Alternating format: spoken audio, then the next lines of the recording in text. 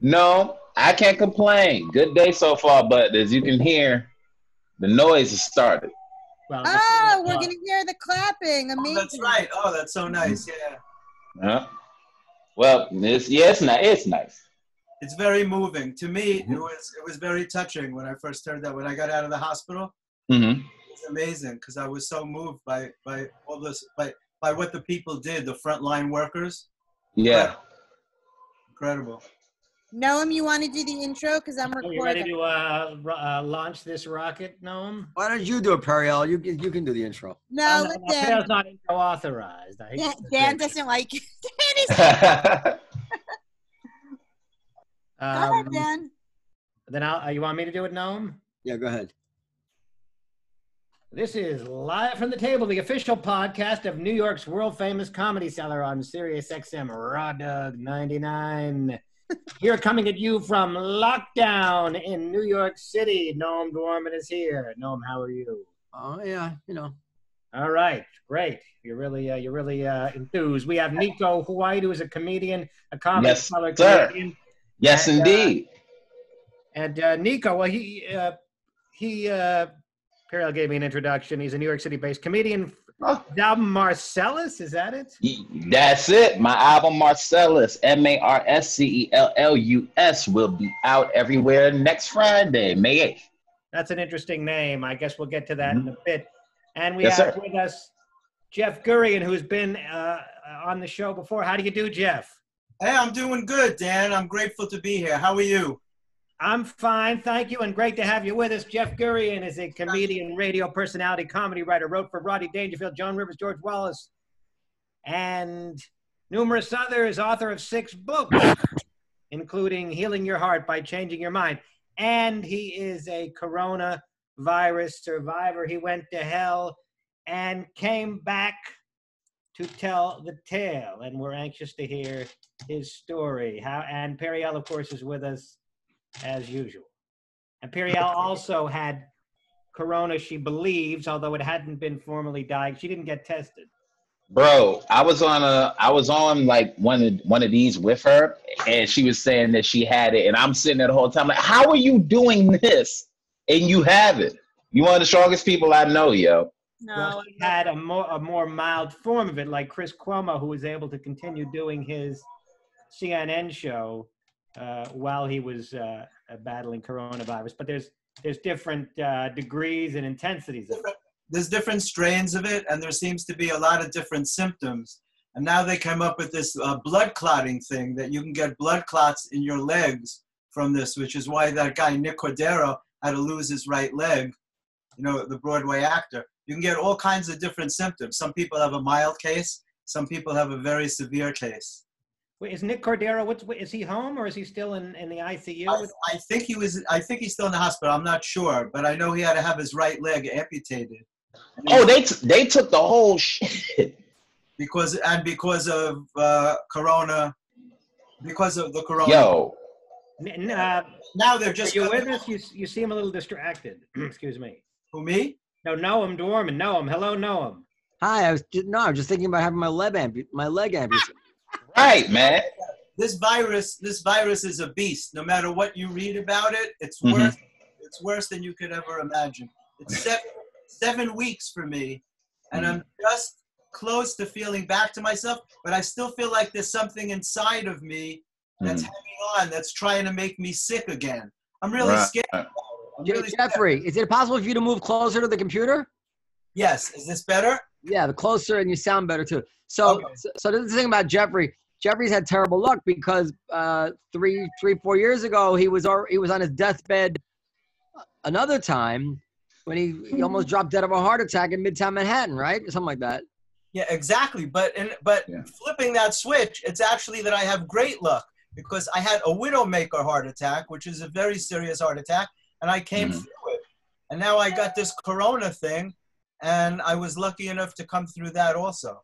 Well, I appreciate your half full mentality, but I would say I wouldn't want your good luck. I have no choice. Yeah. It could have gone either way, It could have gone either way, but so very quickly, just look at it. Like just said this. So you were walking down Midtown Manhattan and you died, and the cops saw an ailing, a wealthy white man in front of them, and they didn't want to help you, right? Yeah, I didn't die. What happened was I was getting pains in my chest, and I had an appointment with a chiropractor, and it was pouring rain, and I don't like to go out in the rain. It sounds stupid, but I like to go out in the rain because of my hair. Sounds really dumb, but I decided I was going to go anyway, right? Yeah.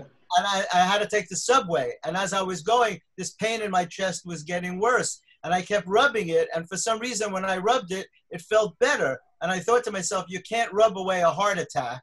So maybe it's not that. Maybe it's something muscular. But as I was on the subway, it was getting worse and worse and worse. And I got out of the subway on 49th near Sirius, and I had to walk a few blocks. And for some reason, I don't know what made me do it, I turned down 50th Street, and the pain was getting very intense.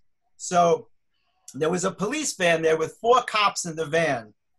So I knock on the window, and I said to the cop, I'm sorry to bother you. Oh, and it's pouring rain, so I have an umbrella. Sorry to bother you, but I think I'm having a heart attack.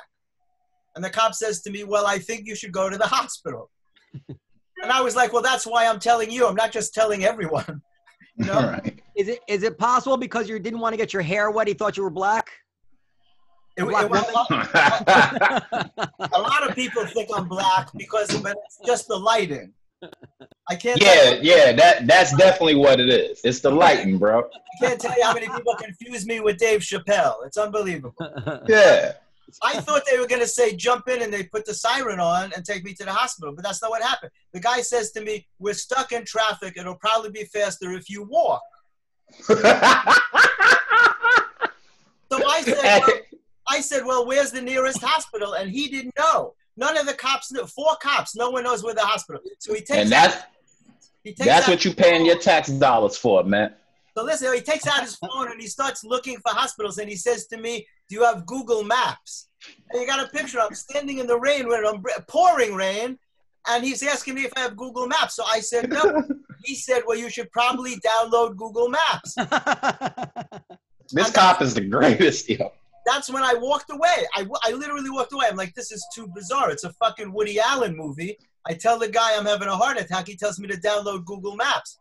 But I could only get another half a block because the pain got really intense. So there's a second cop, and he's on a walkie-talkie, and he's directing traffic. And I do the same thing to him. But for some reason, I'm very calm. And I think maybe this is why nobody panicked.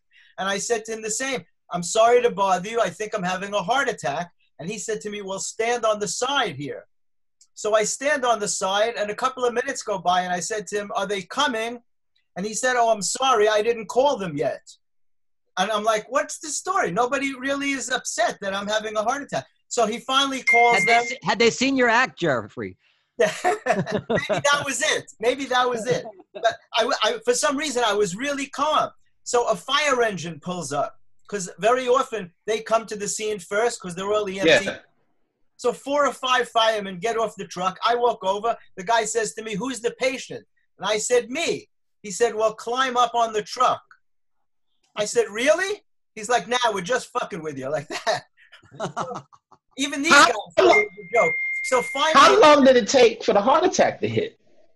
It was already in the midst. I was having the heart attack, but nobody knew. They took the ambulance. Finally, an ambulance comes, and they take me in, and they take off my shirt, and they hook up an IV, because they got to do that right away.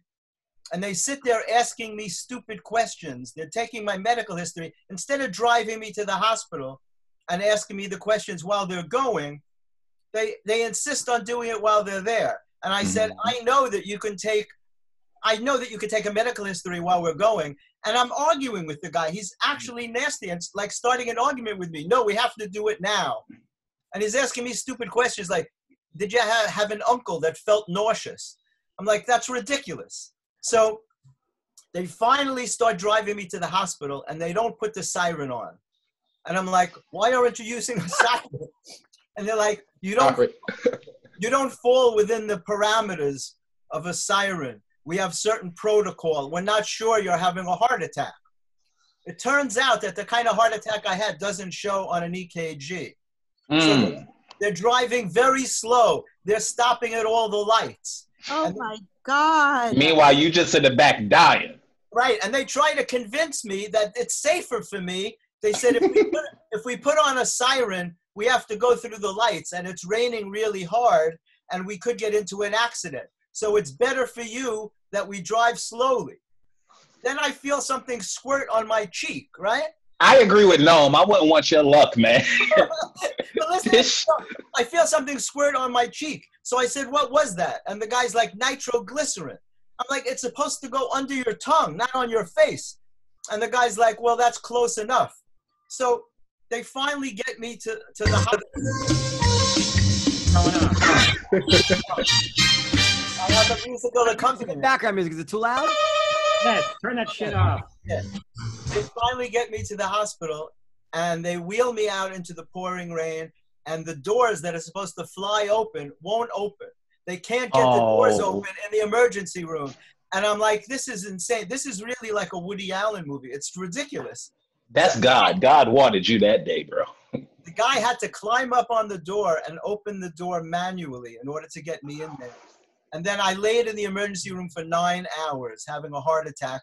What saved me was some genius emergency room doctor started me on a blood thinner. And that must have been what saved me, because they didn't have a room for me until midnight. This was 3 PM until midnight. I laid in the emergency room. The next day was the first time a cardiologist ever came to see me.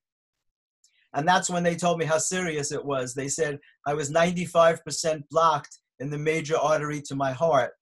And it was an emergency. You're supposed to do it within 90 minutes, if you know that. But they did it the next day.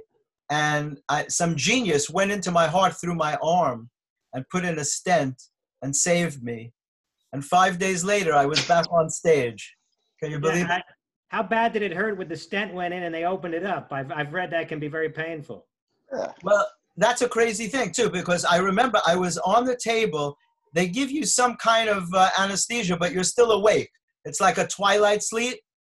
And I remember I was joking with the guy on the table. I said to him, I felt what they were doing. They moved this in and out of your heart to unblock it. And I said to the guy, I feel you in my heart, not in a romantic way, but I feel you in my heart. And I remember saying that to him, and he said, I'll give you more anesthetic. And after that, I don't remember anything. But he put your ass to sleep. Around 5 o'clock in the afternoon, he came to my room and he hugged me and he said, I want you to know you're a miracle. And I was like, you're the miracle. You're the one who saved me. So you went the full Bernie Sanders. You had a heart attack. 5 days later, you're back on stage. Exactly. And you think, what else? You know, that's it. I've been pre-disaster, like in GARP. You know, I'm done. I'm good now. And then, it's hard to get spots. Then coronavirus comes. And you line up right first. You're first one to. How do you think you got this thing? Where'd you get it, and what happened? Tell us the coronavirus story. The coronavirus story is insane. I was trying to carry on my usual thing. Like, I got sick on March 11th. So on March 7th, I did my podcast with Ron Bennington from SiriusXM. And then the next day, I went to see Seinfeld at the 92nd Street Y, and the auditorium was packed. And they were already warning people about going out and getting into groups, but they weren't doing social distancing yet. I was already a little nervous, but I went anyway because I had these tickets that were sent to me, and I went. And then on Tuesday... Nico, I know what you're thinking, but it's not because he's Jewish. He loves Seinfeld. He read my mind, bro. I know I did. I saw it. Go ahead. And then on Tuesday, we went out shooting video interviews with different people for a project, and then I went to a National Lampoon show. That was the last thing I did, and at that night I was really nervous already, but I went. People were already not shaking hands. They were fist bumping, and I went out and I bought a lot of food that night. It was a lucky thing I did. There was a Trader Joe's nearby, and I went out and stocked up on food. Then the very next day I got sick, and I thought it was a cold at first. I was just sneezing and coughing. On the third day, which was Friday the 13th. Oh, God. I started feeling it was crazy. I started feeling it in my throat. And when I get a cold, I always get a sore throat. And I keep Z-Pack in the house. And I started myself on Z-Pack. And I really believe that that's what saved my life. because I took 2 full courses of it. I stayed on it for 10 days, not knowing that that's what they're using in the hospitals. They're using Plaquenil and Z-Pak and zinc. So I stayed on it for 10 days thinking I'd get better, but I was getting sicker every day. And I had unbelievable symptoms. The only symptom I didn't have was losing my breathing. And I really think that that's what the Z-Pak did. I had a fever of 102.4. I had nausea 24/7 from morning to night. It never left, no matter what I took. And nausea, to me, is so horrible. Yeah, I'm with you. I'm a real emetophobe. Oh, for the love of God, I wish you guys had to fucking be pregnant for 5 minutes. Well, that's what I used to think of. You know, I thought of that because I was so nauseous, and I usually take Dramamine, and that helps. It didn't help at all. And usually when you're nauseous, you can throw up and it goes away. But with this virus, I couldn't throw up. It didn't let me throw up. It just kept me nauseous. The fever, I had... Have an abortion. Have an abortion. It'll go. I didn't think of it. I didn't think of it at the time. I had night sweats, and usually after night sweats, the fever breaks, but not with this virus. You get night sweats and the fever comes back. I had full body pain. I had such chills, I couldn't hold the glass. My whole body was shaking. When I got to the hospital, they had to put 4 blankets over me to try and get so I would feel warm. They don't check people into the hospital, even if you're pretty sick. What was the symptom that warranted you an ICU bed? Well, and it's good that you asked that, because when I finally called 911, I lasted for 14 days, and then I couldn't take it anymore. And I'll say this not to be dramatic, but I literally felt suicidal after the 14th day. Yeah. I was praying for God to take my life, and I would never say something like that. It was horrible. I was so sick and so weak, I was dragging myself from room to room, and there was no relief. Sometimes if you're sick, you could find a cool spot on the bed where you're comfortable for a few minutes. This was nonstop pain. Too bad you didn't have some other concert tickets you would have paid for. That I could have gone to. Right? Had a wheelchair reason to live. I could. So I knew the next day I'd have to dial 911. So I got up that morning. I don't know how I made it through that night.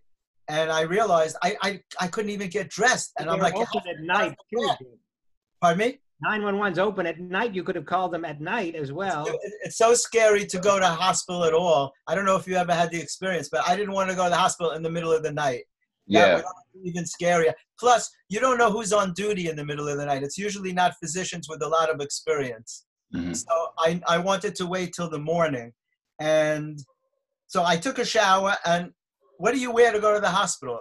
So I realized I had to wear stuff that would come off easily. Yeah. Because they gotta take blood. Like Periel getting ready for a date. Stuff that comes off easily, right? So I put on track pants, and I put on a t-shirt and a sport jacket so I could put my wallet someplace. And I was sport jacket. I couldn't think straight. I actually put on cologne. I was so confused. I didn't know what to do. And then I realized I had to pack a bag. What do you take to go to the hospital? I was really confused. So I Googled, what do you take to go to the hospital, right? So I packed the bag. I called 911, and they said, what are your symptoms? When I told them my symptoms and that I had a history of a heart condition, and then by that point, I was bleeding from my nose. Like just what? When did that start? It started that morning. I blow my nose, just red blood flowing out of my nose. Oh my God. What the fuck? And they said, we're coming for you. And as I recall, they came pretty quickly. And I said, I'm leaving my door open. And they were very impressed that I was able to get on the stretcher by myself. They said most people were not able to do that. These 2 guys came that were so nice. And this guy, he took my hand and he said to me, don't worry, you're going to be okay. Oh. And that meant so much, because when you're that sick and someone says something even so simple, it really makes a big difference.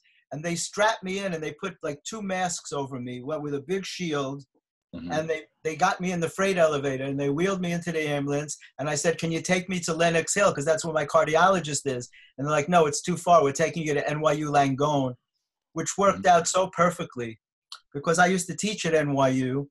And they were using Plaquenil in a study. A lot of hospitals didn't even have that drug. So they took me to the emergency room. And I laid there for hours, and they put me in a cubicle, and right next to me was a woman who was screaming with every single breath that she took. Literally, no exaggeration, every breath was a scream. And I had to flip that thought because it was driving me insane. I had to realize how scared she must have been, you know? So I laid there for a long time. My blood pressure had dropped to 42. You know how they usually say 120 over 80? Mm-hmm. My 80 was 42. So my pressure was so low that it was hard for them to find a vein to do an IV on me. They finally had in my hand. I know, it's horrible.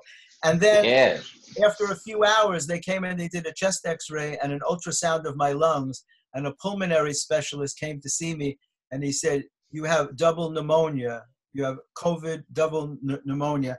And that kind of freaked me because I knew I had the virus, but pneumonia is a scary word.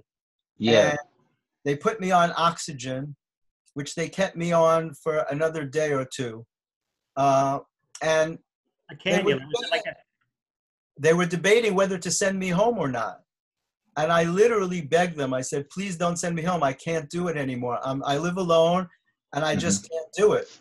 And so after they got the pneumonia diagnosis, they agreed to keep me. And they found a room, and they wheeled me upstairs to this amazing room. It was such a beautiful room, but I was too sick to appreciate it. It was a room that they used for cancer patients. And they took all the cancer patients and moved them somewhere else, and they created a COVID wing. And I was in an isolation room. You know, no one was allowed in except one member at a time, like one nurse or one doctor. They couldn't allow more than one person in at a time. Yeah. And they covered me with ice packs on my head, under my arms, on my legs to try to bring my fever down. And they really took care of me. They nursed me back to health. You know, it was like an amazing room with a view of the East River and a TV. I never saw a TV this big. It was the size of the whole wall. And you could order food, you could watch TV, you could control the lights and the drapes or whatever. And I stayed there for 2.5 days until they told me that they had to move me. And when they moved me, I didn't want to go because I was still really sick. But they said, we need the room for sicker people. So they moved me to a room that I had to share with 3 other very sick men. And that was a nightmare. That was so horrible, to share a room with everyone around you is so sick. The man next to me, in the bed next to me, was an elderly Chinese man who didn't speak English. And he was choking on his own saliva so bad that I was calling the nurse on his behalf because he couldn't speak. I thought he was dying, and he was coughing into the air, and he's right next to me. And I'm so sick. I'm concerned for him, and I'm worried that I'm going to breathe in these germs.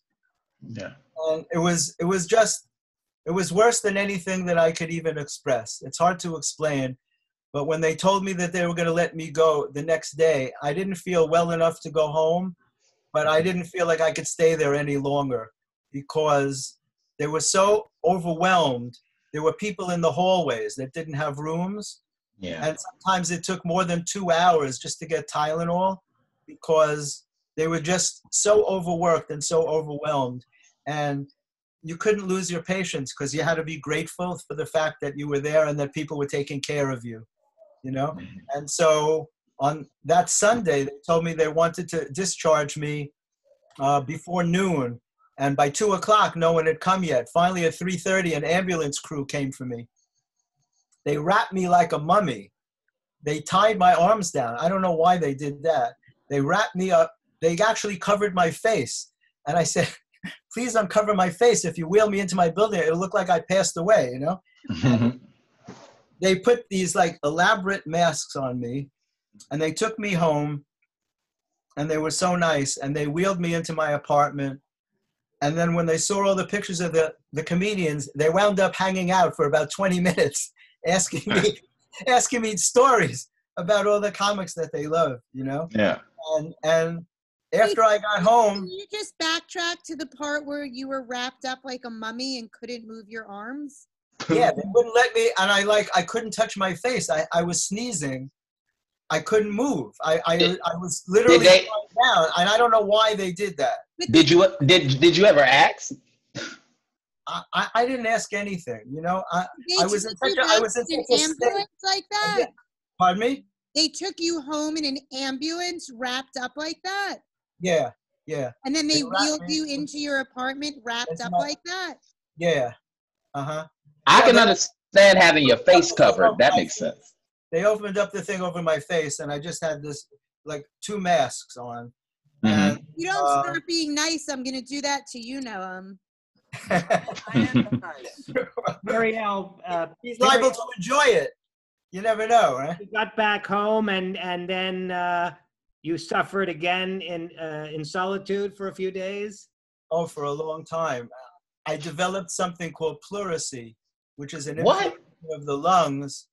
I had to go back on Z-Pak again about a week after I was home. You know, they sent me home because they needed the bed, not because I was perfect. Right. They get you to a point where they think you can function on your own. They took out my oxygen to see how I would do on my own.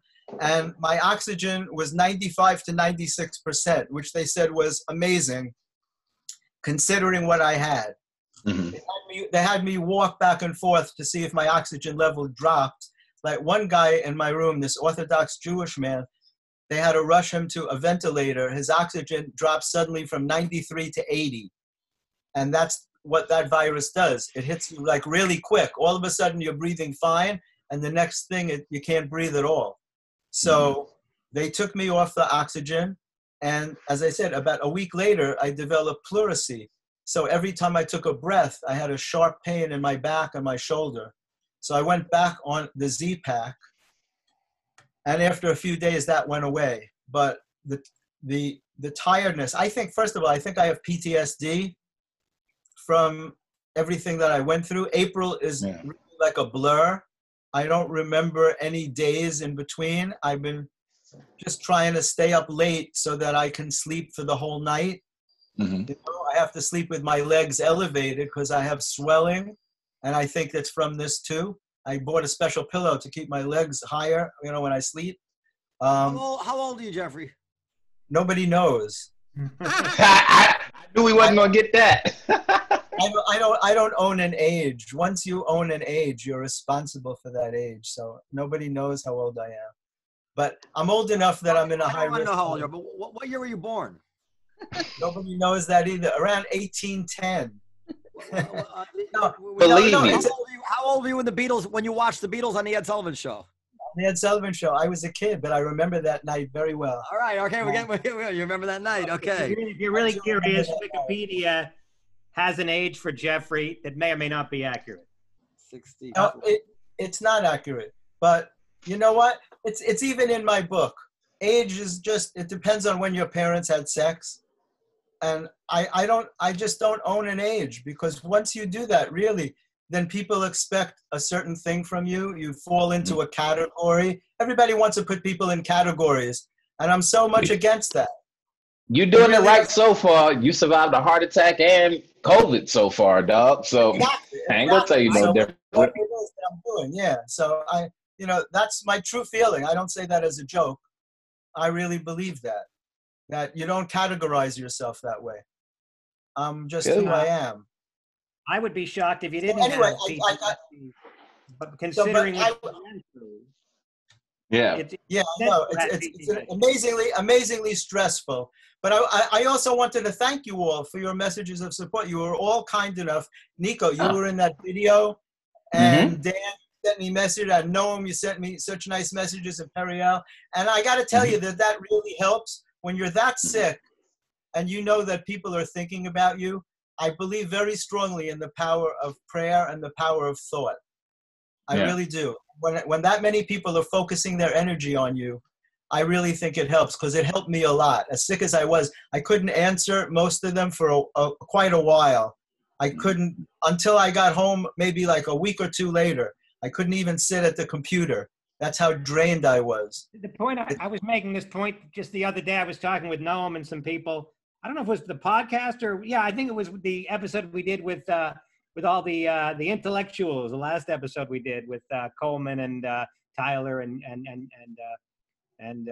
Yasha. But I said that the virus, even if it doesn't kill me or if it doesn't kill you, it can put you through hell. Yeah, man. So it's not just focusing on the death rate, which they say is whatever it is, and now they say maybe it's 1% or 2%. They really don't know, but or rather, I'm sorry, 0.1%.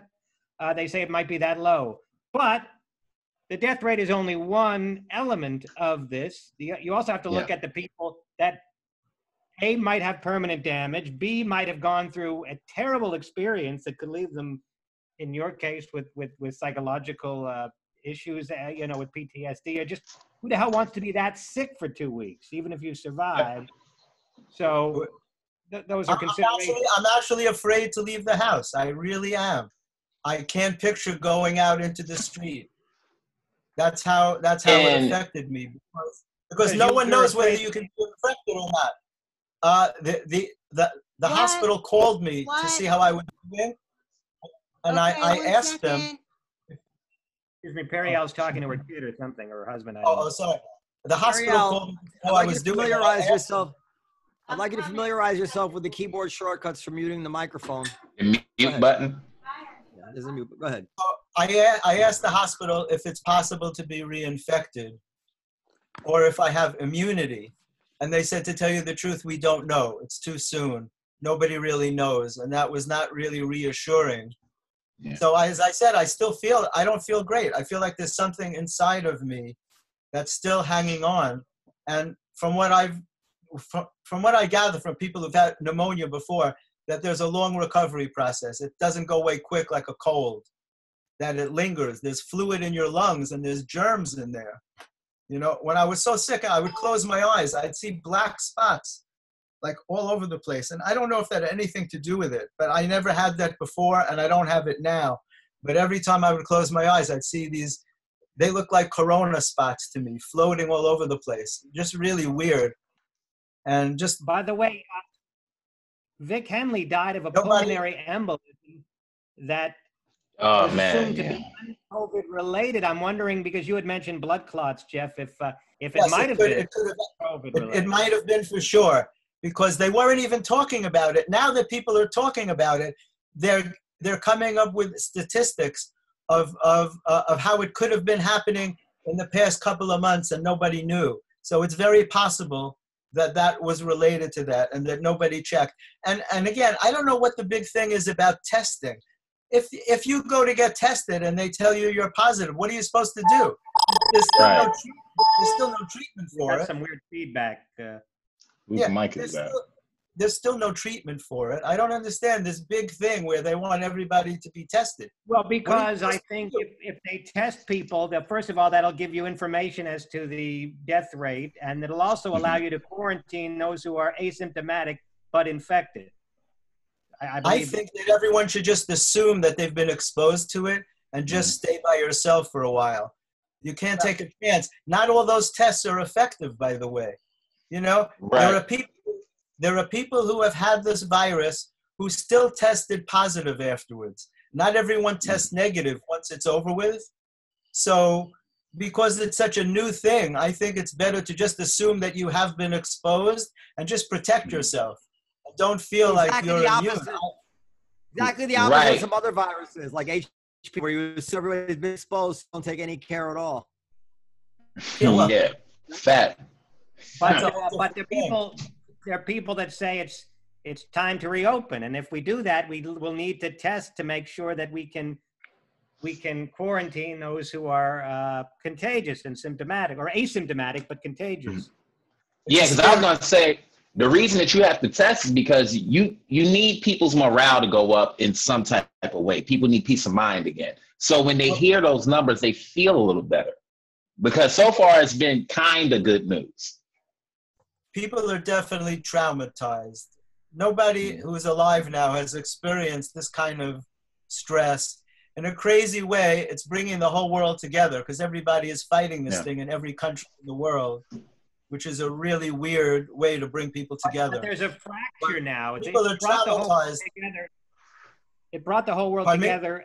First, it did bring the world together, but now there's a fracture between those who say open things up. Elon Musk just tweeted today, I don't have it in front of me, but he just tweeted about, it's time to to liberate the country or something like that. I mean, I wonder why they would even say that when it's still so soon. You're right in the midst of it. I don't know. I don't know what evidence they're using to say that. And who is he? He's certainly not a medical expert. I would certainly defer to medical experts before I would listen to a business guy. And it doesn't make sense. If you, God forbid, you went through what I went through, you wouldn't be in a hurry to mix with a group of people. Right. It's going to take a while. My personal feeling is that it's going to take a while. It's not disappearing right away. And, you know, as hard as it is to quarantine, at least people are doing things like this, you know, so you don't feel totally alone. It's very hard to be alone for such a long time. How much TV can you watch? When I was, you know, you tend to get bored when you're well. When you're sick, it's a whole other story. Just day passes into night, passes into the next day. It's like Groundhog Day almost. You don't even know where you are. It's the same thing over and over and over again. Now, The scary part. You go ahead. No, just saying, it's a nightmare. People can't picture it. And anybody who thinks it's a hoax or there's stupid people who are not taking protective measures, they're really taking a very big chance. It's a very, very dangerous virus. Nothing, it's like nothing like I've ever experienced. To be sick is now 7 weeks and I'm not back to myself. You know? Right. See, I'm in Harlem. I was saying I'm in Harlem. The mood about it up here is kind of different. Like people have been staying inside for the most part, but I just went to 125th yesterday, and you can see it in some people's eyes. They're kind of sick of being scared of this thing, and they're tired of being at home. So it's not like it would be normally, but you could definitely see people starting to come out. Some of the old people that were super scared and not moving at all, they're like, okay, I deserve a walk. You're seeing more people out, and I'm afraid it might get nicer, and people straight up might stop giving a fuck about social distancing.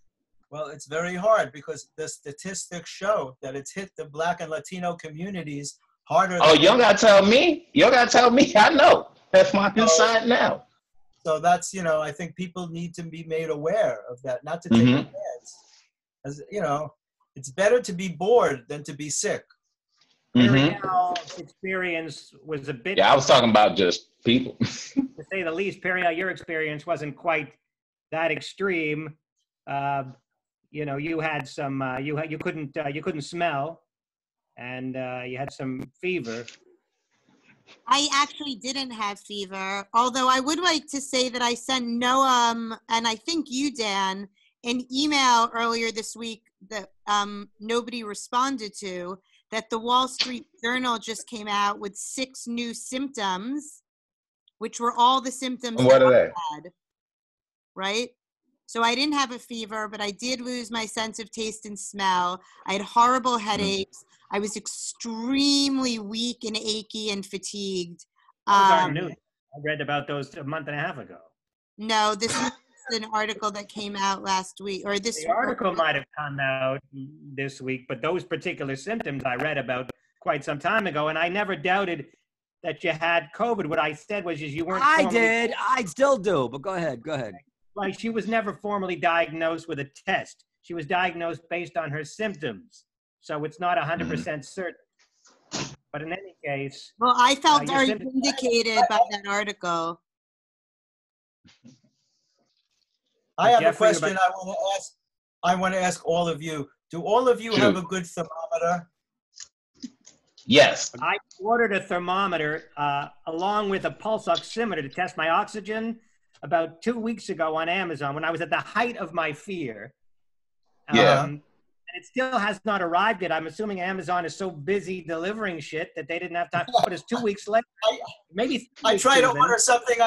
I know. I tried to order something on Amazon, and they said it'll arrive there June 8th. And I'm like, forget it. What good is it going to do you in June 8th? On June 8th. But the reason I asked is because I felt so stupid. I didn't have a working thermometer. I had a thermometer from the Middle Ages. It must have been like my great-grandmother would have used it in Russia. One of those glass thermometers with mercury in it that you had to shake down. Those are the most accurate. Those are the most accurate. I couldn't read it. It was horrible. Jeffrey, when I got, you stick one. You couldn't read it.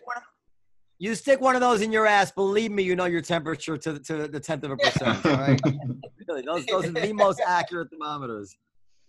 That's still a scary thing for me. What was your worst? What was your worst symptom? The most uncomfortable or difficult symptom for you, Jeffrey?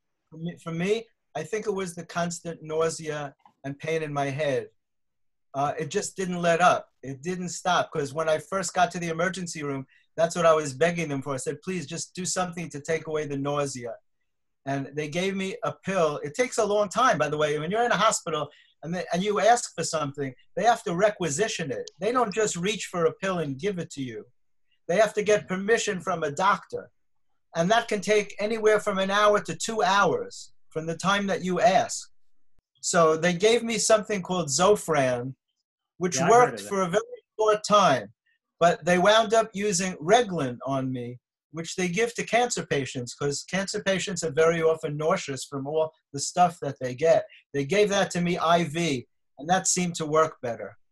My worst symptom, I'd have to say, was probably the nausea and the headache, the pain in my head. It just wouldn't stop. And did you take Tylenol and that didn't work for you? I took extra strength Tylenol around the clock. It did nothing by itself. I'm with you. I have mortal fear of nausea, and that's it's such a horrible feeling when you can't get rid of it. You guys, I tried to throw up so many times, but they gave me a thermometer in the emergency room, and I carried it with me wherever I went, because a lot of times they wanted to take my temperature, and the nurse didn't have one, and I said, here, you can use mine. It was amazing. I got a digital thermometer. I'm in the 21st century. what, Dan? Did they make you have to tell like other people in your building that you had it or anything like that, or no? No, my doormen know. They know I haven't left the apartment. They've been leaving stuff for me in front of my door. Right. I have a neighbor who's been such an angel. She shops for me every couple of days. Aww. And leaves, you know, she just asks me what I need and shops, and she leaves bags of food in front of my door, which is That's great, man. People have been so kind. My own super, the super of my building, went out to get me stuff, Dramamine and Gatorade, before I went to the hospital. Yeah. He gave me his cell phone. He said, if you ever need anything, let me know. And I didn't want to bother him, but I had no choice. Now, I'm assuming, Jeffrey, this year at Christmas time, the tips to your doormen are going to be augmented. Substantial. Astronomical. Yeah, they've been so kind. They drop off everything right in front of my door. They know I can't see people yet. Not only they've been kind, but now they're in the danger zone because they're coming to your door. They could be on your doorknob. I live in a very big building. They're all wearing masks. In the lobby where the concierge sits, it's roped off with caution tape. About 5 feet from where they sit, so no one can even approach them. I was shocked when I saw that. I didn't hear the joke. I didn't hear what you said. Oh, that ain't no joke. I said you got some paper if you got a concierge down in your building, man. Yeah. I ain't know what that's like. But Jeffrey has done well over the years. He was in the medical field himself. He was Nico, you were in my apartment, I believe. Yeah, it was crazy. Yeah, crazy. So they've just been very supportive, and that's. But the comedy community, I got to thank the comedy community. They've been so supportive. It's really amazing to realize that you're part of something that means so much. I really can't express it. I can't put it into words, but there were times that it literally brought me to tears while I was in the hospital. You guys made a video for me, and I got so many messages. Ron Bennington announced my situation on his show on Sirius, and I got hundreds and hundreds of messages from people. And I can't emphasize enough how much that means when you're sick. Corinne Fisher, who was a guest on our show one time, Corinne Fisher, she co-hosts Guys We Fucked podcast. Right. And she's also a good friend of Jeff Gurian. I don't know if you're one of the aforementioned guys that she's fucked or not, but she was my assistant for a year, and we're very, very close. Oh. She and Harrison Greenbaum organized that video. Sweethearts. Both of them. Corinne and Harrison on Facebook said, if you have, Corinne said, send a video, well wishes for Jeff, and send them to this email address. And then they put together a video from all the well wishes, and So that, I don't know how many you got, but A lot, and it was really famous amazing. well wishes? Pardon me? Any famous well wishes? Yeah, I got well wishes from Nick Kroll and John Mulaney and Bill Burr and Jim Norton and Bert Kreischer and Colin Quinn. They all posted like beautiful, really beautiful things that I'm telling you, a lot of it brought tears to my eyes. It really did. I'm not embarrassed to say that. It was very touching and very moving. Well, you got to, a lot of people say that they'd like to, if only they could go to their own funeral, they would know how beloved they are. And you didn't actually have to die to get that kind of information. You just had to die. So it was something very special. I think you'll get more out of Bill Burr sick than dead. I was shocked at the nice message that he sent me. It was really. No, I'm kidding. He's listen. Well, it is a warm community. You're right. It is. Yeah. It is a warm community, and you find out more when you need it, because a lot of times it's guys just joking about each other, busting each other's balls, Mm-hmm. But down deep, there's a real caring, and it's a real community, and it's a horrible way to have to find out, but it's a very heartwarming thing to find out. We were talking about that with the GoFundMes and how generous people were with some of the GoFundMe campaigns for comics and for comedy club staff. And comedy, Jeffrey, I don't know if you are aware of the Comedy Cellar GoFundMe, but that raised over $100,000 for the Comedy Cellar wait staff and bar staff. I wasn't aware, but that's wonderful. That's amazing. And a lot of the people that you just mentioned were also gave to that. So Well, I'm not surprised. The Comedy Cellar is in a class of its own. It always has been. It always will be. That's very nice of you to say. Don't say it always will be. No, and it's bad luck. The truth. I've been in the game for decades, and it's the truth. You've transformed that whole area. Everything down there is Comedy Cellar, and it's fantastic, and it's the greatest honor to sit at the table, to be in the presence of those people. It's just a fantastic thing. So I'm not surprised that it got the support that it got. It deserves it. And Noam, and I thank you again personally for the nice message that you sent me. I can't wait to be back at the Olive Tree. The truth is, I was very, moved. Nico thought I was gonna have like a jam. No, that my heart went out to you after what you had gone through prior, and how you always maintain this sunny disposition. I really admire that. Our friend Hatem, who was in the hospital also with COVID, he got it right a week after he had a heart transplant that he'd been waiting for 2 years. Wow. In the transplant wing of the hospital, and now he's diagnosed with coronavirus. And similar to you, he's just you just can't get a bad word out of him. He's just I would collapse. I know I would. And and he's writing me emails about new shows he wants to do, and it's just in a good mood. And and he seems to be recovering. I don't mean it like he's gonna die or something. He's recovering nicely. But when he first got diagnosed, with all the stuff you hear about who's high risk, who could be higher risk than someone who just got a heart transplant? Well, you know what? No, I'm glad you said that, because it's very important to stay positive. That's something that I've always believed in for many years. I've tried to train myself that way. I have trouble doing that when things are going great. Well, that's the Jewish part of us. Do you know that while I was laying in the hospital, I was thinking of the Holocaust? And I'll tell you why I thought of it. I was so sick, and I started thinking that there were people in the Holocaust who were probably as sick as I was, and they made them work in slave labor, or they killed them. And I Tell me about it, fam. And I said to myself, I was that sick, I would have been killed. There was no way that I could do any work feeling that sick. Jeffrey, look at me. Does this cheer you up? Yeah. It always cheers me up to see pictures of him. I think it's the mustache. No, I really thought of that to try to give myself strength. I'm like, don't feel sorry. Did it work? There were people. Well, I survived. through the grace of God, I survived. But I thought of things like that when I was laying there so sick. I said, there are people who have been just as sick and they made it. And I have to stay positive. I can't allow myself to go into a negative thought. And so, are you talking about Hatem Gabber? Yes. Hatem Gabber. Yeah. Yes. Okay. So another Hatem?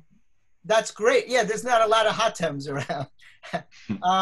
But that's a wonderful story. And I truly believe that if you can train yourself to stay positive, you can get through almost anything. I have to interrupt. There's a ding that's going off every few minutes. A bing, and I don't know who that is or where it's coming from. But if anybody, I bet you it's Periel.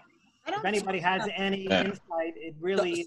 Before we run out, it's not me. I turned on my system. So before we run out of time, Definitely. Dan has a list of. I just want to tell you, I have trouble saying this, but Bernie Fabricant is a friend of this show. Outside Steve's brother. He's been reading Periel's book On My Knees, and he tells me he can't put it down. That he just can't believe what a good book this is. And he demands that I read it so I can ask you questions. I will read it, but he says there's one part there where you almost fuck Philip Roth. Is that true? Portnoy's complaint? Wasn't he like 90 years old? I have several things to say. First of all, the fact that you have still not read this book. No, I don't have that book. Actually, I did buy it. I just buy it on Kindle, but I bought the other one. Whatever the fucking case may be. I mean, it's just shameful. Okay? You want to know the answer? You can read the book. And he was not 90. No. He was probably well into his late 70s by the time that I met him. And did you try? What happened? Did I try? What happened? I know what Jewish writer, young girl, wouldn't fuck Philip Roth? I mean, come on. What happened? What went wrong? You have to read the book. Yo, she looked away. He's like the ultimate Jewish writer. You're a writer. I'm assuming a lot of our audience don't know who he is. He's from the 70s. I barely know who he is. Go ahead. He's a well-known writer in the 70s and I guess early 80s. And his books included Portnoy's Complaint, Goodbye Columbus, The Plot Against America, and some other books. But who the hell reads novels anymore anyway? That's a dead art. I mean, he's sort of like, you could say like the literary lion of American. He was a big figure in literary circles, at that time. I didn't think we'd get to a conversation about Philip Roth. I wanted to talk about Periel. But he's not telling us about Philip Roth. And I just want to make it clear to the audience who Philip Roth is. That might actually lend to the story because not everybody is an old Jew. No offense. And I would like to say one other thing is that if any of you motherfuckers ever had to be pregnant, you want to talk about being nauseous for months and months on end. But it's supposed to be. It's supposed to be a sign of a healthy pregnancy. Right. Right. It's supposed to be. At least you get a baby when you're pregnant. You're bringing in life. Jeffrey thought he was going to die, bro. I'm just psychologically, it's a little bit easier to take when you know your life is not in danger. But yes, I'm sure it's horrifying. I would not have the baby, and if I would find a back alley play. I'm not fucking being nauseous for 9 months. That's it. Yeah. No way. I can't. Nausea is one of the worst feelings, man. I get it in cars all the time. I get car sick bad. Horrible. It's so horrible. Worst thing ever. It's the car fresheners. That pine thing kills me. Neko, I haven't seen you in a while. I don't like that either. Yeah, in the taxis? In the taxis, it's horrible. I'll get out. What were you saying, Dan? I'm sorry. I'm saying, I haven't seen you in a while, so it's good to see you. Likewise. I was just about to say that, Neko, that it's so good to see you, man. I know Neko since he started in comedy. When me and Jordan Rock used to host the Late Show at the Strip, and you used to come by as a teenager with Amina Imani. We used to hang out in the back. Yeah, man. You met me. I was 4 years in? Because I was 18 when we met, as a matter of fact. Yeah, and so great to see doing so well, man. Amazing. I appreciate you, brother. You were funny from the get-go. Thank you. Neko, he's pretty new to the Comedy Cellar, and his existence actually worried me because I went to the New York Comedy Club. That's where it was, Neko, right? New York Comedy Club? That's where it was. Mm-hmm. Every once in a while I go to the Comedy Club, and I saw him on stage and said, why the fuck is this guy not working at the Cellar? I didn't even know about him. You never, for whatever reason, put, it's not that you have to, but like you never really made yourself known to us in any way that I knew about. It's funny. I've been coming around there for years, man. Well, I mean, okay, but just because you came around doesn't mean I would know about you. Right. Yeah. Right. People are intimidated. Periel tells me I should show the picture of your album. Let me do it. But I always wonder, like, who else is out there that I don't know about? Oh man, few people, bro. Few people. What am I looking at? Did it freeze? No. Oh, okay. Can't you do it, Periel? Okay, hold on. I mean, for the love of God, Noam. Okay. Just hold on a second. Like while I'm talking, okay. Please, talking points and bio. Okay, and here is the picture. And now I am sharing the screen. Share advanced portion of screen. Okay, and I'm putting the portion right there. There he is. Boom. There it is. Boom. Well, The Kang. Yeah. Why is it called Marcellus? Is that the name of the guy in Pulp Fiction, Marcellus? Oh, no. Marcellus is just my middle name. And it's one of the, I don't tell a lot of people. You wouldn't know unless you were close to me. The only people that know that's my middle name are like my parents and my brother, right? So in a weird way, this is my way of going, if you know my middle name, that means you're closer to me. And the only reason you would look this up is if you're a fan of mine or if you just so happen to hear it. You only ever look deep into it to find out who I am because you hopefully like me. So, my middle name, you're closer to me. That's the reason behind the title. Marcellus is an awesome name. Like that could be a great name in itself. That could be a single name. Like you could just be Marcellus. Yes, exactly. Could be. Yeah. Could be, but I'm used to Neko White now, man. But Neko, I can't change it. There's no other Neko anyway.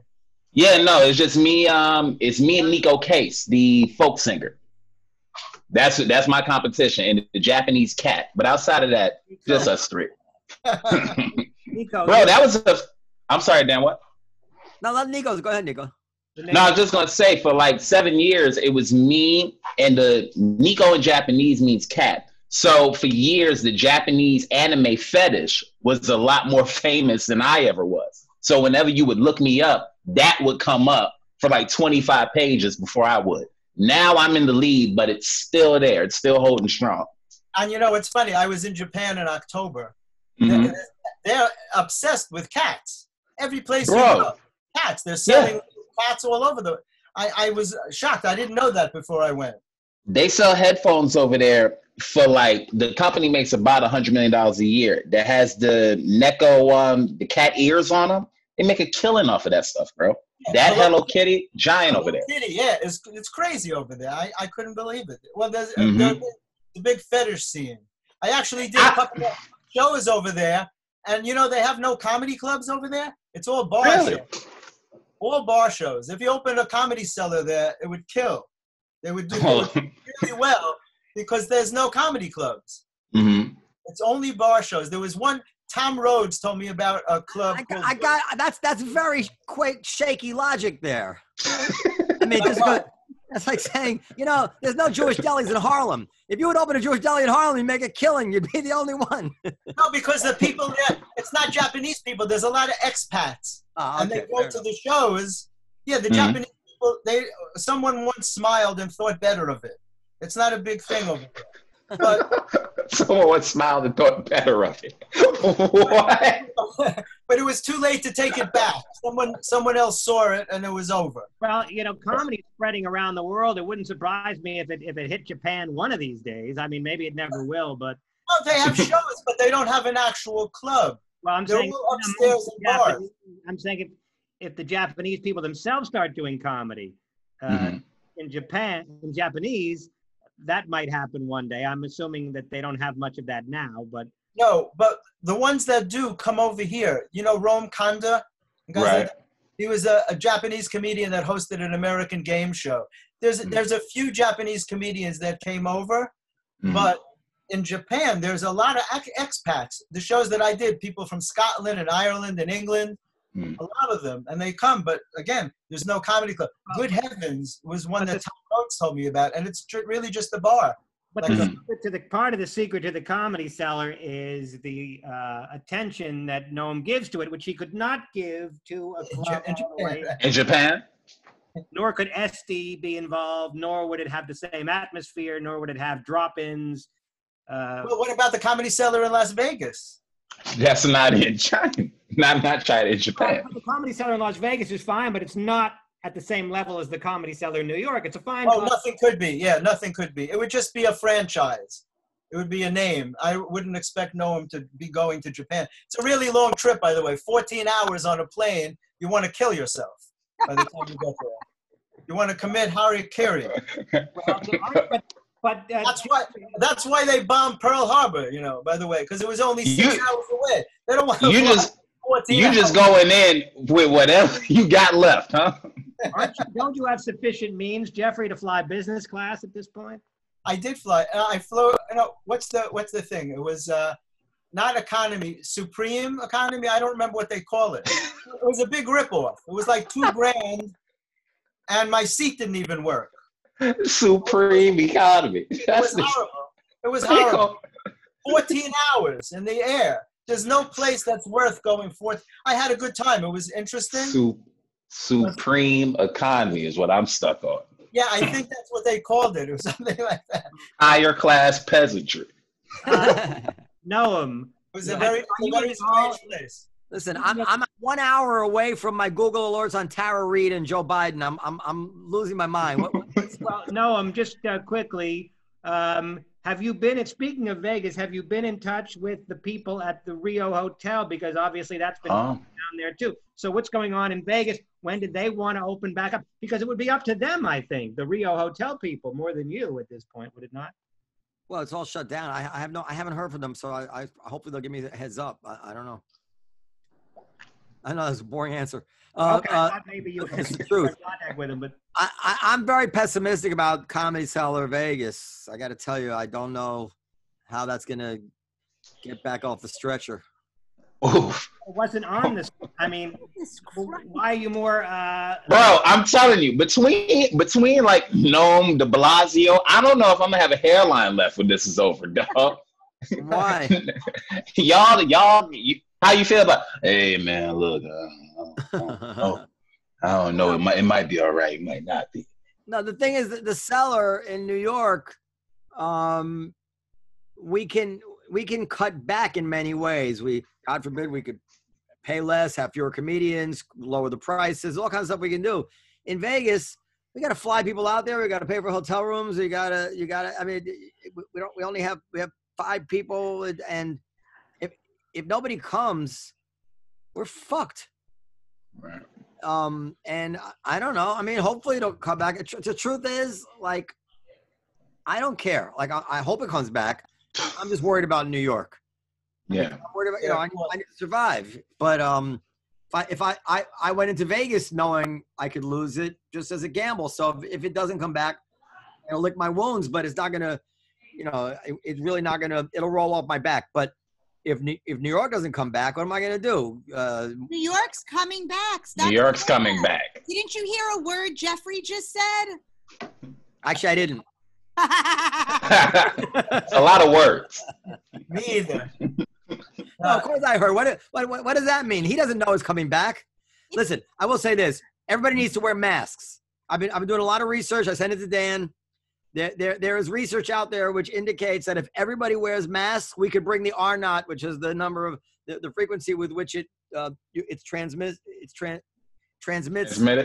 Yeah, the transmissible frequency below 1, which would mean if you sustain it below 1, the virus becomes extinguished.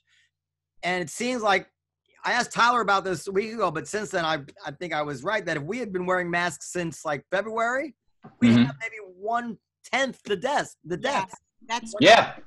That is And instead and I feel like they're so enamored with these high-tech fancy solutions. It's like the doctors didn't think about gravity and laying people on their stomachs. You know, when that came through, let's take all the fancy machines, lie people on their stomachs, and then all of a sudden a lot of people survive because their heart wasn't on top of their lungs.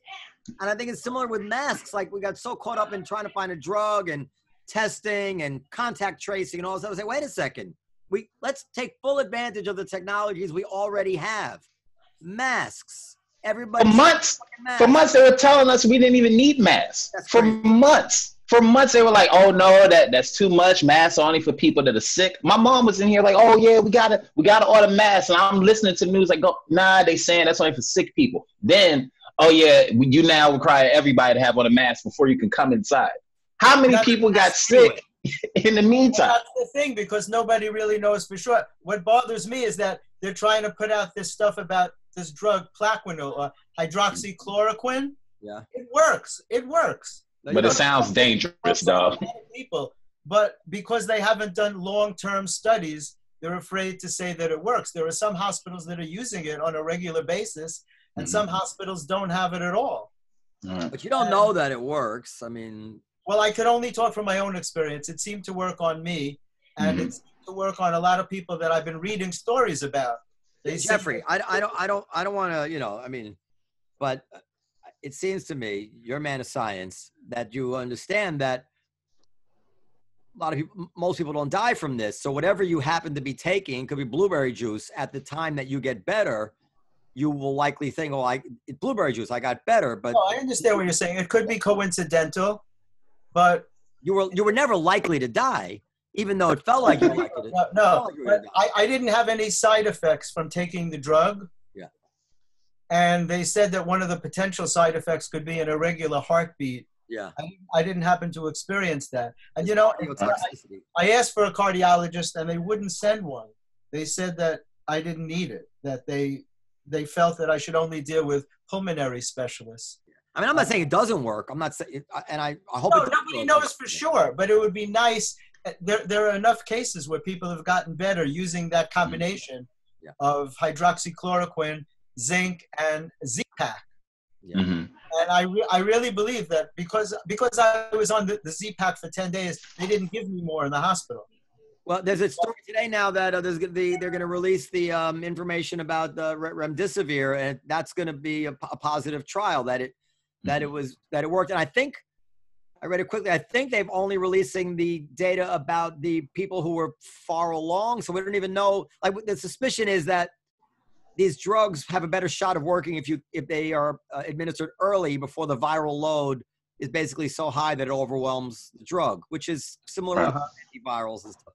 So, yeah, I mean, if they could get a therapy or two that really works, plus masks, you know, maybe we can go back to work, you know? But, yeah. I don't know. I'll tell you one thing, people are going to go, when this is all over, people are going to go crazy. There's going to be celebrations like the end of World War II. Oh, 100%. They'll be kissing nurses in the street. Well, But before we go, quite as abruptly. I mean, World War II, they're like, okay, Japan surrenders. There was a moment in time that was precise. This is not likely to be quite as exact, like a date. Yeah, So, there wait. won't be a date when you say it ended on May 15th. They're not going to be like a date. you all know this, right? That the guy, that famous picture, World War II, with the guy holding the woman making out in Times Square. You know that Yeah, picture? he's kissing a nurse. Yeah. Yeah. He was canceled. That guy. that was a meme. What's it? Was it really? Yeah, because it turns out she reported that she didn't know the guy. He just grabbed her. He just grabbed her on the street. Yo, like a sexual harasser. Right. It became an iconic picture, and it turned out she didn't know the guy. I just want to meet the person who dug that deep. Oh, so funny. By the way, and last thing is that my latest prediction is that Joe Biden is going to be pressured to release his papers at the University of Delaware, wherever they are, that he won't release his senator papers because and I think the argument is going to be that, well, if you want Trump to release his tax returns and that's his private financial data, who says a senator can seal his papers, work product of when he was a public servant, right? And because this woman who claims that he harassed her says that she filed a complaint and it would be in his papers. And No, the papers are sealed until 2 years after his retirement. Well, then unseal them, right? You're running for president. Right. So that's going to be awesome. I can't wait I mean, he may not release them, but the hypocrisy, it has no bottom limit when it comes to politics. Just no bottom limit. Yeah. Do you think that Biden will be forced to abandon the race? Me, like, I don't know. I don't know. That old man isn't fit to be president, dog. Just in looking at him, you can tell he's not healthy. His social media team is kicking ass, though. The promo that they put out against Trump at the start of the Corona stuff, amazing. The actual debate, though, he's gonna get killed every time because he can't put thoughts together. I would say it's hard to believe. It's hard to predict that he will leave the race, but I do have this always feeling like, well, if it makes sense, whatever makes the most sense, that's what's most likely to happen. Is even though it's hard to, and I think that given how bad he looks right now, and what a weak candidate he is, they will, and the far left will move, put pressure on him to resign from the race. The question is, but who's next? Well, that's the thing, because most of the Democratic Party would like to skip over Sanders and bring in Cuomo or somebody under the age of 65 who's has mainstream appeal. But the Sanders, crew is going to freak the fuck out if they pass over Sanders for some other candidate. So I would say that if Sanders weren't around, I would say the chances would be much higher that Biden will drop out. But I'd say it's 50-50 or maybe even 60-40 that he will be asked to leave, because the female running mates who are all going to have these quotes about how they were so upset about Kavanaugh and how you have to believe all women and blah, blah, blah. And you have this really strong case of this woman who told like 5 people 27 years ago that Biden did this to her, or over 27 years. How are they going to explain that away? Like, I don't think it should be. I don't think it's fair to him. But they made their whole career the last 2 years about saying that you have to believe all women. Well, what did he supposedly do? What did he supposedly do? I haven't read any accounts that were specific about what he supposedly did. He says that in the office, he sent her to get his gym bag or something. She brought it back, and he digitally raped her. Put his fingers inside her. What? Wow. Against her will. And she told her mother, called Larry King and talked about how her daughter had a problem with the senator. Her neighbor says she remembers the story 27 years ago. Her brother says he remembers the story. Another friend remembers the story. I mean, has it been verified, by the way, that woman who called Larry King was indeed Tara Reade's mother? Well, yes, I would say it has been, because she said my mom was on Larry King about it. They found this tape, and he identifies her. He says, he says the town first. He's like, Lana Luna, California, go, which is where her mother lived. San Luis Obispo, I think. And it was a small town. I mean, how could it not be her mother? So, and then there's another little-known thing. A journalist named Alexander Cockburn wrote a story in the 90s. Yeah. He's a pretty famous journalist, and he wrote a story in the 90s where he said that multiple people within the Biden office had told him about Joe Biden sexually harassing him while his wife was sick or having a baby or something like that. His wife was in a hospital for some reason. I don't know. He says there's multiple people telling him that. So and of course, there's so much footage of this guy sniffing hair and rubbing shoulders. And I mean, listen, let me tell you something, Periel. That is sexual. Anytime a dude is sniffing your hair or rubbing your shoulders, he's getting off on it. Don't let them fucking tell you otherwise. Me and all the guys on this panel, we've had dicks all our lives. We're going to tell you, I'm not sniffing any girl. Sniffing hair. Yeah. Because I feel really friendly to her. That is just the most ridiculous thing. And they say this stuff, and feminist women, because they want to support the Democratic Party, they're like, oh yeah, he's just being, friendly, just a friendly old guy sniffing hair. You know how old guys do. They suspend their disbelief. He's a creep. He's a creep. But to be fair, you I know, am being fair. What you're about to say is not going to be fair, but go ahead. if there's a spectrum of sexual assault, right? Yeah. Fair enough. Then Yeah. I would say that sniffing hair, you know, is relatively innocuous. No, I'm going to tell you why. I'm going to tell you why. I mean, this is what bothers me about it.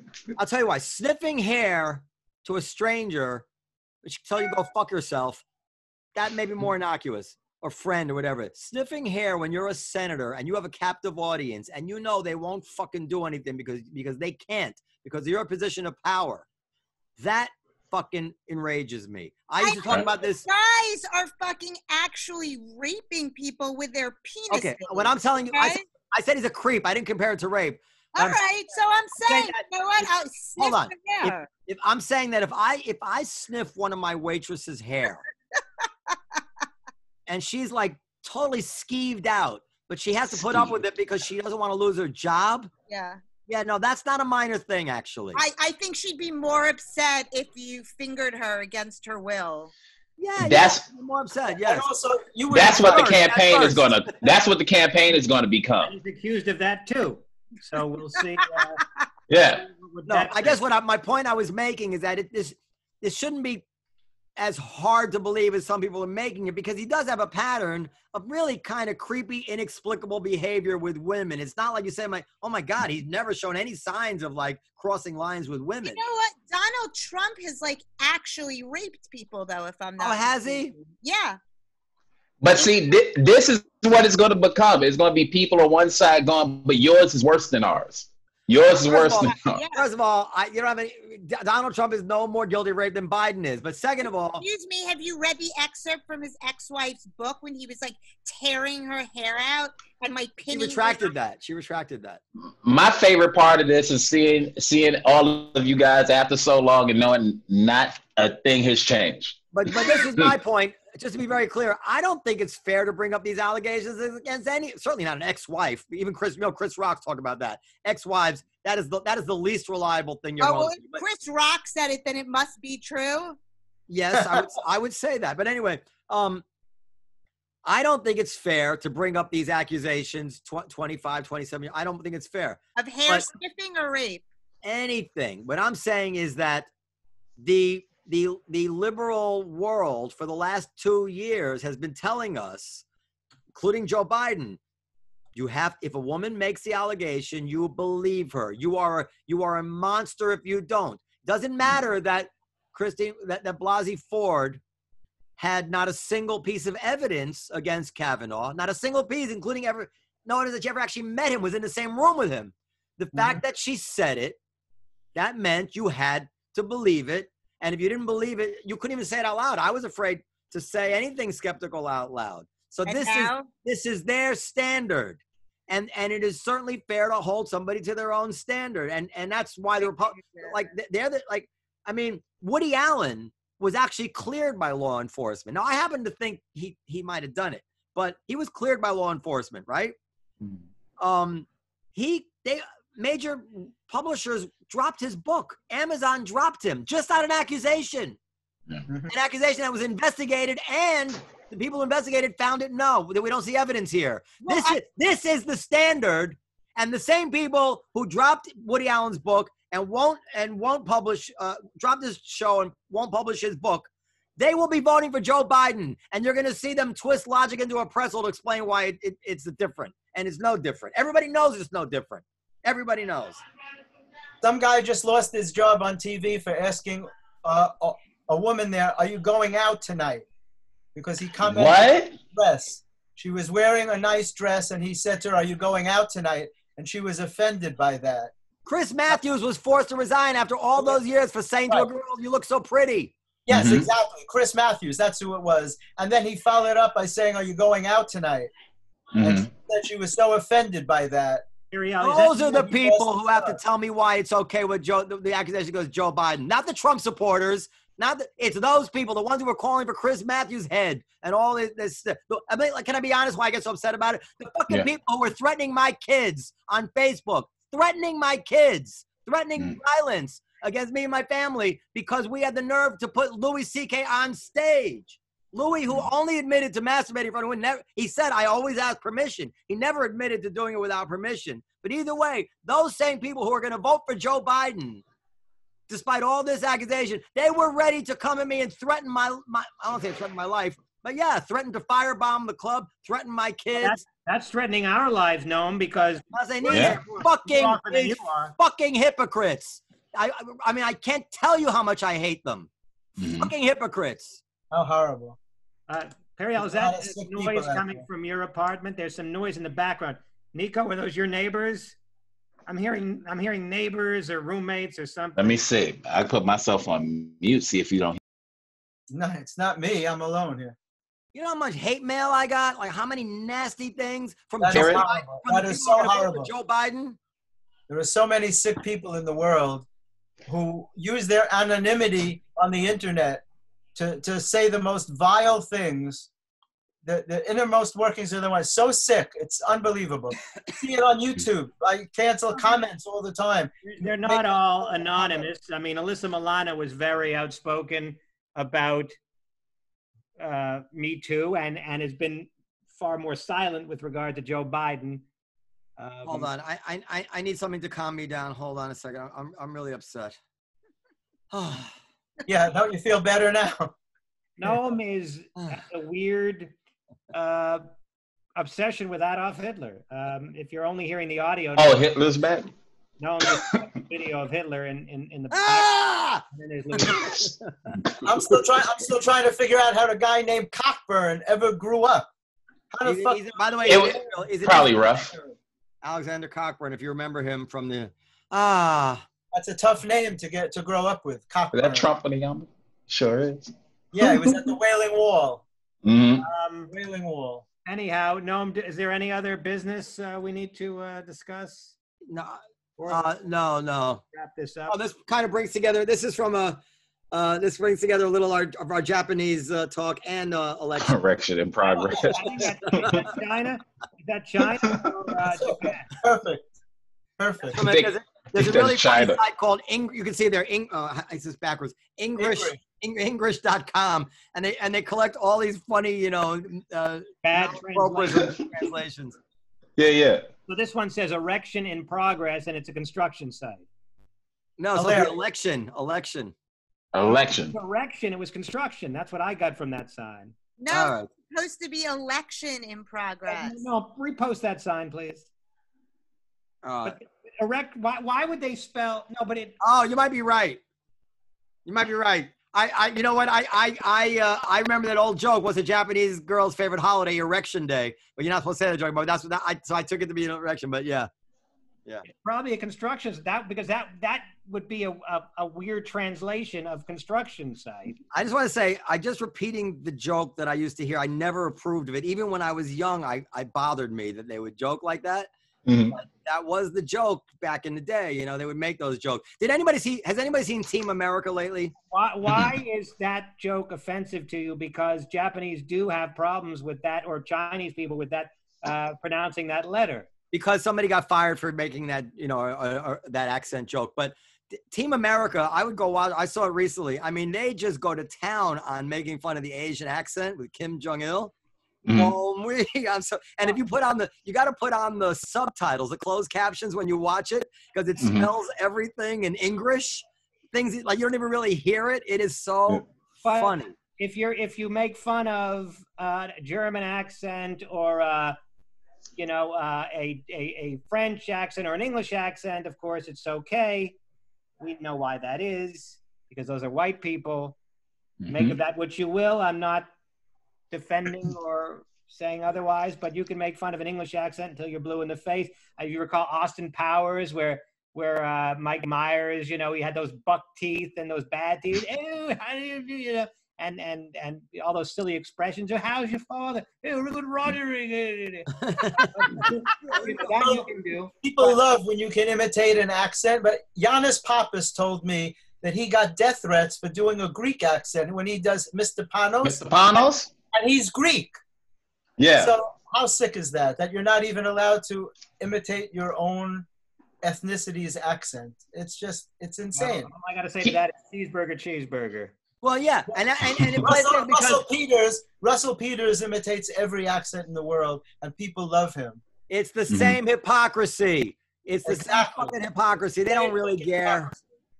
The same fucking hypocrisy. Nobody wants to see anybody mean to somebody. We all get that, and there are certain things. There's many kinds of jokes that would make us all uncomfortable. But you know, what do they want? Knock jokes? You really think they want everybody to return to knock jokes? Like, well, Right. You're supposed to use your intuition. People know if you're coming from a place of love or a place of hatred. People can tell that. They know for sure. And in the comedy community, They were so outraged until Chappelle came out with his special, and that not one person had the nerve to say a peep among the people we know. The people who were blasting Louis, blasting everybody. Hello, Mr. Chappelle. Oh, yes, of course. Michael Jackson's victims were all full of shit and shit. Of course, they should be happy that Michael molested them. Of course, Mr. Chappelle. Right this way, Mr. Chappelle. I mean, what fucking hypocrite? And I'm not knocking Chappelle. I love this. Yeah. Of course not. They shut up when Chappelle did it. They shut up when Biden does it. It changes when they like you. If they like you, then it's fine. I can forgive the transgressions of my ally. That's how it is. You know what I mean? If they feel like you're on their side, they all with you. The second you're not on their side, though, it's scathing. Yeah. And they killed Shane Gillis. Poor guy. All right, I gotta go. Okay, folks. All right. Thank you, Jeffrey, for joining us and sharing your harrowing tales. And harrowing. Thanks for having me. It was great to see all you guys. Really, really great. And thank you. Where can everybody find Brother, it's great to see you. At me? At comedycellar.com. Also, Periel's collecting, she needs children's books. So send her some children's books for her son. How's he doing with those books? that? We've read already 3 or 4 of them. That was so nice of you. Noam left me. I left the city about a month ago and I didn't bring anything with me. And I started becoming very concerned that my son is going to be illiterate. So, I only have a half hour to eat before my intermittent fasting window is closed. So I would like to move this along. wait, where can we find your album, Neko? All right. You can find my album on everywhere where you can buy albums. iTunes, Spotify. If you're streaming, you can go to my website, nekowhite.com. That's NEKOWHITE.com. The album comes out May 8th, my birthday. Pick it up, say hi, let me know which parts you like. Okay, thank you, everybody. I wish I could be that smooth. I didn't get a chance to get my site. Yes, Oh, I'm sorry, Jeff Gurian's site. You got it. ComedyMattersTV.com and on YouTube, youtube.com/ComedyMattersTV. Lots of interviews with everybody you love in comedy. Thank you so much for having me on. Yes, God bless you, Jeffrey. We're happy you're back. Thank you so much, Noam. It means so much to me. Thank you, guys. All love to y'all. Good to see everybody, all right? Be safe. Neko, be Nice safe. to see you too, Neko. Thank you, Periel. Lots of love. Hey. And you can email podcast@comedycellar.com and follow us on Instagram at Live From the Table. Bye, everyone. Bye. See you soon.